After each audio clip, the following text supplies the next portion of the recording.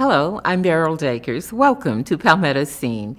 It's Women's History Month, and we here at ETV are taking the time to celebrate the unique talents and accomplishments of some of our state's truly amazing individuals. First, we'll visit the Upstate, where we find two talented artists who found a unique way to express themselves during the pandemic. They believe that art connects the human to the human and is the ultimate form of human expression.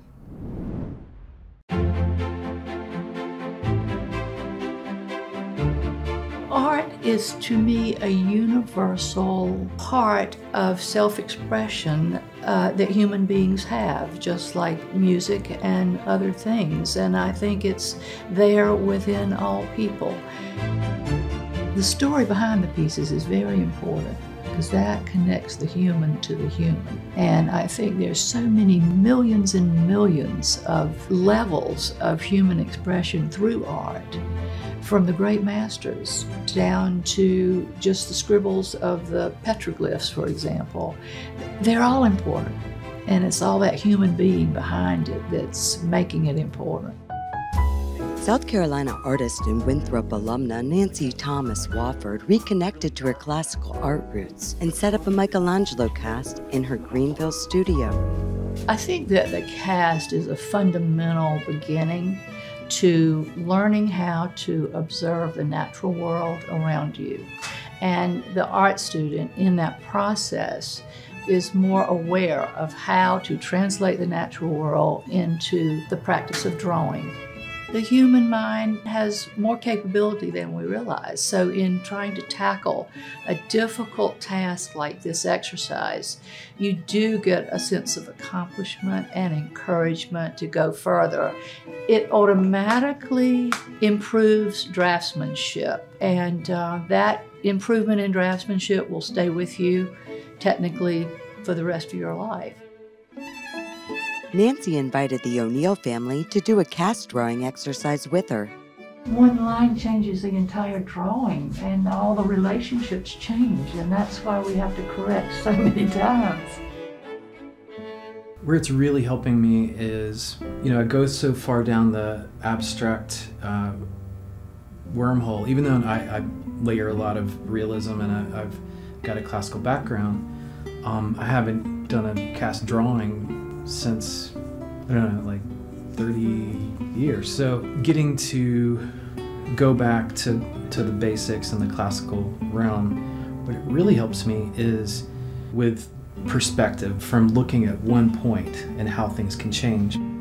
What our instructor always said, told us we need to do, come in and take the first minute and just look at your cast drawing with a fresh eye, and that is when you capture so many of the things that you didn't see when you left it the day before. No matter the medium or genre of art you fancy, cast drawing is often considered a must-have experience to unlock an artist's potential. Jimmy O'Neill echoes the sentiment. I am an artist and I'm pushing the boundaries of paint. I developed a paint that is a mirrored paint about 20 years ago, and have still been pushing different ways of making that a lens, because since I'm now working with a camera embedded in a painting and wanting the viewer to see themselves as that painting, perspective becomes important. It's just good to get your chops up again, and do something that's completely out of the realm or unexercised space that I've been in. And also getting to work with somebody like Nancy, who's amazing, I'm in awe of what she does. When I take a measure, horizontally across the tip of the whole thing, you've got all of your basic critical horizontals and verticals matching up really beautifully. Cast drawing is a setup in the studio situation where you would be using a cast, a white plaster cast of usually a famous Greek or Roman figure, and it's placed on a pedestal, and you have your drawing, your easel and your drawing paper next to it, and there's a process that you go through to align that piece with your paper and use your charcoal to replicate that.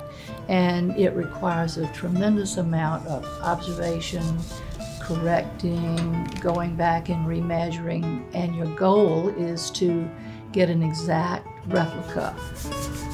The O'Neill kids teamed up to draw the cast, with a little help from Nancy, of course. I feel like this was a very powerful experience for my sister and I as friends and as artists. We got to work together with Nancy to create this piece, and we learned so much because I never even used a plumb line before, and now I'm like, that's all you need. Even without traditional art training, the O'Neill kids took a lot away from this experience. I learned so much from this process because Nancy, she taught us how to be active in our learning and go back and forth from being away from the piece and towards the piece, so it's very much an active process with the teacher. I'm going to take a look at it through your rectangle. I think when you learn not only the technical aspect of your exercise and what you're trying to accomplish, but as you work this form, this particular figure, you start becoming emotionally involved in that form, and then historically you begin to think about that character in history. So it enriches your art history as well. Nancy says that during the Renaissance, the scholars realized that the classical Greeks had come to a deep understanding of the nature of beauty through figurative art. Therefore, beauty was in the antique for them. Art students had to master the antique before being allowed to draw from the life. As time progressed, certain, let's call them famous characters in Greek and Roman history, were preferred by the artists. And so they became the standards that were used over and over again through the centuries in Europe as the atelier and as the classical instruction progressed. So I think that Belvedere torso that Michelangelo so adored would be a good example of that, the Venus de Milo, others that we see repeated over and over again. And they were beautiful, and they were learning tools for how to represent beauty and perfection of the form. Michelangelo is probably my favorite of artists and has been since art school days. But I think the dying slave, or dying captive as it's sometimes called, represents a condition in humanity and has great emotion to it. And I wanted to have an opportunity to try to learn how he did that, to capture his genius as an artist as he was trying to give us an emotion at that time.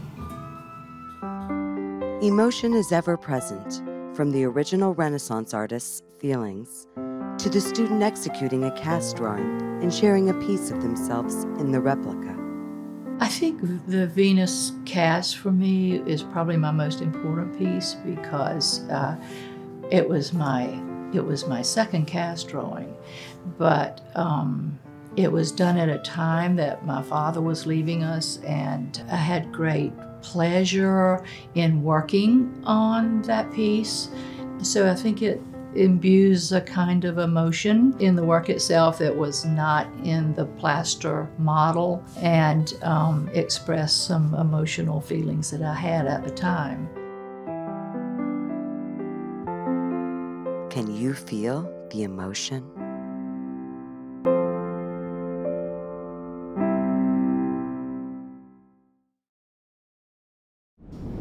Next, we're heading to Columbia to meet Tamika Isaac Devine, an attorney, city councilwoman, wife, mother of 3, and the founder of the Possibilities Institute, who is now on a mission to become the first female mayor of our capital city, and in so doing, show young women that with the right spirit, you can have it all. Have you ever wondered how to integrate work, family life, and your passion without missing a beat? Well, Tamika Isaac Devine is doing just that and showing others how to do it as well. We caught up with Miss Devine at a book signing with her daughter Jade, already a children's author, who says she's proud of her mom. I am proud of her because she's just not a councilwoman. She is a mother, she is a lawyer, she's a coach, and how she can juggle all that stuff. So basically every day, it's just so amazing how she does all that stuff. She does all that stuff and shows others how to do it with the Possibilities Institute, according to her husband, Jamie Devine. The Possibilities Institute is an organization that was founded by Tamika several years ago. She wants to empower women, in particular coach women, offer speaking services to the community, and she wants ladies to have the integrated work-life situation where you can have it all. You can have the work life, you can have the family, and you can have all that you want. And so as her support, as her helpmate, I'm here to support her because this is her dream, this is what she wants to do, and so I just want to make sure that she's the best at whatever she does. As an attorney specializing in the areas of real estate, probate, and business transactions, Tamika gets glowing reviews from clients like Laura Maguio Gonzalez. This was the first time I bought a house with my husband. We just got married a year ago, and she's just so helpful. She was there every step of the process. She did everything on time. She is always there every time you need her. She's just a great attorney. I would recommend her to anybody. Is there a process that if a neighborhood or community feels the first African-American woman to serve and be elected to Columbia City Council at large in 2002, Tamika Isaac Devine is hard at work alongside Mayor Steve Benjamin in her role as Columbia's Mayor Pro Tem. When she's not at City Council, Miss Devine teaches other women just how to do all she does. The mastermind class has helped me in so many different ways. This session has really expounded upon how to integrate work and life and just finding the joy in what you do. It's not separating out the work with your life. It's pulling it all together and just enjoying the journey for what it is. making sure that you have that time to get things done and accomplish. So being a part of this mastermind class, it has helped me to be able to look at things in a different light and to expound upon those strategies that she has taught. Tamika says her life experience is what made her want to champion and support women in their quest to have it all, which is why she created the Possibilities Institute. I kept getting people asking me kind of, Tamika, how do you do it all? And I realized that if more and more people consistently came to me asking about the same thing, that was a void that maybe people weren't speaking to, and actually mentoring and helping people with figuring out how can you still follow your professional dreams as well as have the things that you're passionate about, and then also have a very happy and fulfilled home life. And so the Possibilities Institute just really grew out of that passion to want to help and support and empower other women on how do you have that type of lifestyle. How do you, go after your career or work in the community and still keep your family and your personal life back first. So that's kind of how it came out, and it has grown really beyond what I imagined. So it really is truly something I think that when you say when God gives you a vision, you just have to be obedient and follow it. It's something I really feel like I had to follow, and He has blessed me and my clients in being able to really give me a passion behind supporting other people in having the life that they want. And now this story, just in time for March Madness. From a small-town gym in Hartsville, South Carolina, to the hallowed Hall of Fame of women's basketball in Knoxville, Tennessee, Beth Bass's magical journey shows that the old-fashioned values of hard work and determination can still reap big-time rewards in today's modern society. She was the CEO of the Women's Basketball Coaches Association for 15 years. She assisted spearheaded the WBCA's effort to launch the K-Yao Cancer Fund. She received the President's Award from the National Association of Girls and Women in Sport. She received the award for honor from ETSU in 1998, which is given to alumni with outstanding accomplishment. Ladies and gentlemen, 2019 Women's Basketball Hall of Fame inductee, Beth Bass.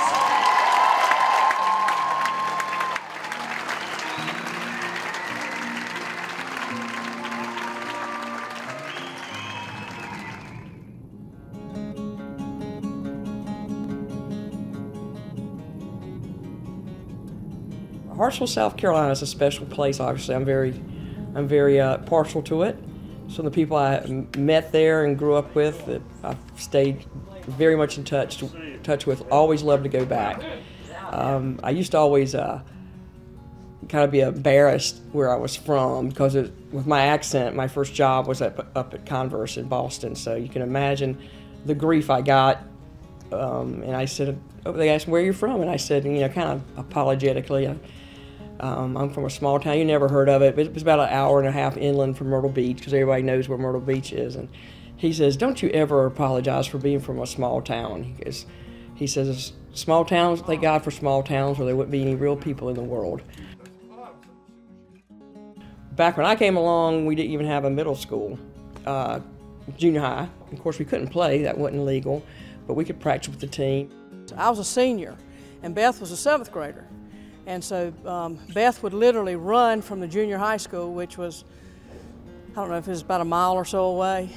And we had to do warm-ups back then. And, the seniors, we don't like doing all that stuff. Here comes Beth Bass running in the front door, and she just keeps right on running. We said, look at that little kid, and we knew that at that point that she had something and she was going to be great. God talk about Pat Hewitt, right?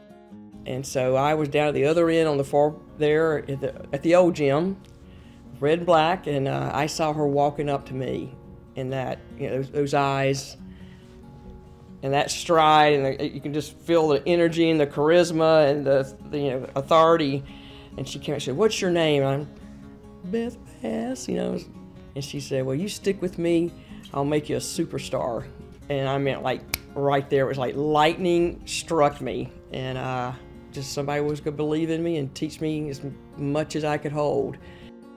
I just knew she had true grit. She'd be a great player. She's self-driven. You don't have to motivate Beth. She's motivated. She really is. She always wants to get better. She sets goals. I used to ask my players every day, what are you doing here today? What's your purpose? What are you trying to improve on? Every day you should be able to tell me something that you're working on to get better at. I didn't have to tell Beth. She was self-motivated. She was self-driven.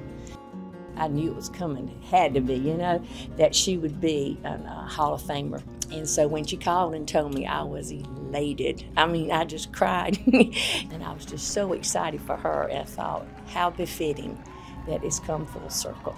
And she's always given back to basketball. She first started with Converse and then went to Nike, and then WBCA hired her as executive director. And then she retired, and Adidas said, And then for this to come at the top of all of that, it's just icing on the cake.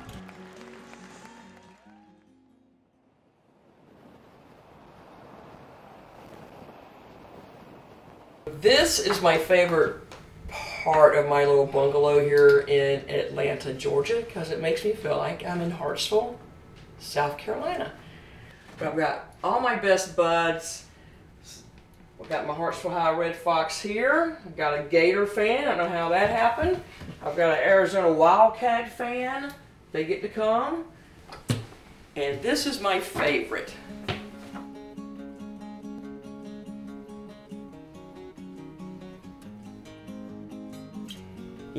Pat Summitt, Dr. J. When you ask people what makes them so good at something, you're like, that's it, and that, Pat, you make sure you know the custodian, you make sure you know the loading dock person, you make sure you know the academic advisor that's going to save you. Everybody's important. It takes all, and everybody's just as important as the next person. And Pat was extremely humble, like I said, never played for her, but we just had a special relationship, and she just kind of took me in to her little tribe. Not a day goes by I don't think about her.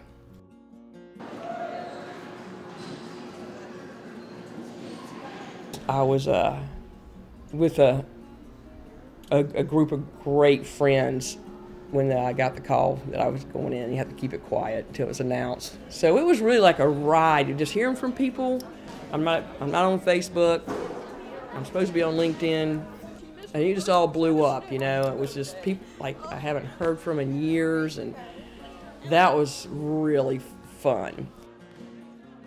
And Pat Summit said it so well. I might not get the numbers right, but yeah, I've won 8 national championships. I won 1,038 games, 18 SEC titles, whatever. She says, but what I remember are the people's faces and smiles that were there with me on the journey, you know? And that's how I felt like I was kind of like you shouldn't say a funk, but it's just kind of like surreal because you're so busy and you want to see everybody. So now when I look back through all the pictures and hear from people, everybody was having a great time.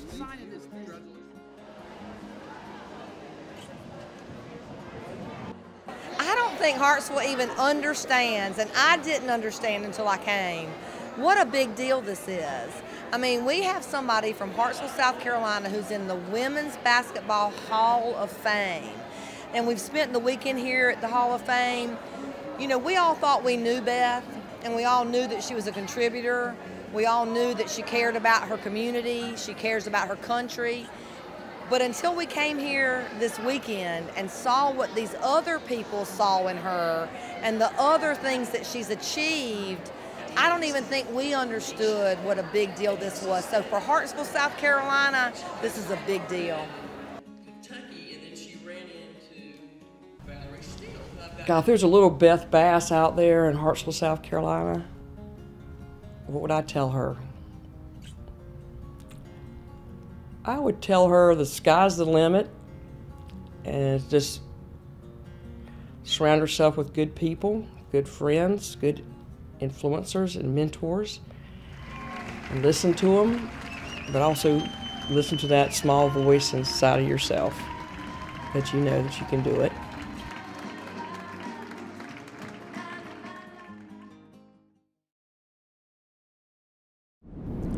For more stories about our state and, of course, more details on the stories you've just seen, please visit our website at palmettoscene.org.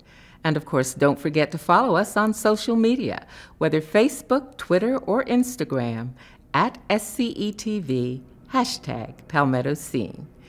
We leave you now with tonight's Palmetto postcard from the Swamp Rabbit Trail of the Upstate. For Palmetto Scene, I'm Beryl Dakers. Good night. And thanks for watching.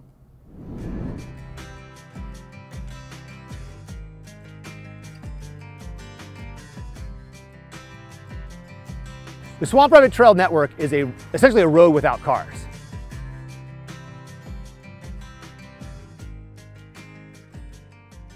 Today we're at the Swamp Rabbit Cafe and Grocery at mile marker 32 on the green line of the Prisma Health Swamp Rabbit Trail Network. The network of the Swamp Rabbit Trail is now 22 miles long. That includes the green line and the orange line, and even a mile section down in Fountain Inn. So logistically, the way the trail came together is part of a national effort called Rails to Trails Conservancy. And so on the Rails to Trails Conservancy, individual communities can sign up for notification when rail lines are essentially being abandoned, no longer being used for rail transportation. And we were signed up on that list. And back in the early 2000s, late 1990s, the community got notification that the owner of the rail was filing for abandonment. And what we did, it was created in 2009. We're now at 22 miles of the network. But the first 9 miles were the trail between Travelers Rest and Greenville. And we pulled up the rail and we just put down asphalt and turned it into a trail. Back in the 1880s is when the railroad got started, going between Greenville and Travelers Rest with a goal of getting to Knoxville and a goal of getting to the ports around Charleston. Because there was a bunch of businessmen developing the corridor over the time and with funds available, it wasn't very smooth. And so people riding the train said it kind of hopped like the native swamp rabbit up near Furman in the swamps of the Piedmont. And so it just got nicknamed that. And it just, like the mayor of Greenville said, it was a sticky name. So the nickname of the railroad carried over to the nickname of the trail. So there's so many different ways that people use the trail system. When you sit for a few minutes even on a bench anywhere on the trail, you start to notice crazy things like llamas. And we've had llamas, people walking their llamas on the trail. We have hand cyclists using it because it's a safe environment for hand cyclists. There are many people that don't have a car that use this as their transportation network to get to work and home. So really from biking, walking, anything with wheels that is human powered is the broad use. Prior to the Swamp Rabbit Network, we had a growing bike culture because we had the amenities of the mountains, the Blue Ridge Escarpment, just destinations that were very attractive near the populations of Greenville and Travelers Rest. I think really where the Swamp Rabbit came in is it gave a very enjoyable and inviting opportunity for families to teach kids how to ride. The fact that it's on an old rail bed, the Swamp Rabbit is, for the majority of the way, it's less than 5% grade, so it's very easy. Swamp Rabbit has definitely broadened the culture. We had a dedicated culture here with professional cyclists retiring here, but it allowed people to go, riding a bike is no longer just something I did as a kid. It's the way I can get around my neighborhood. It's the way I can go downtown to eat.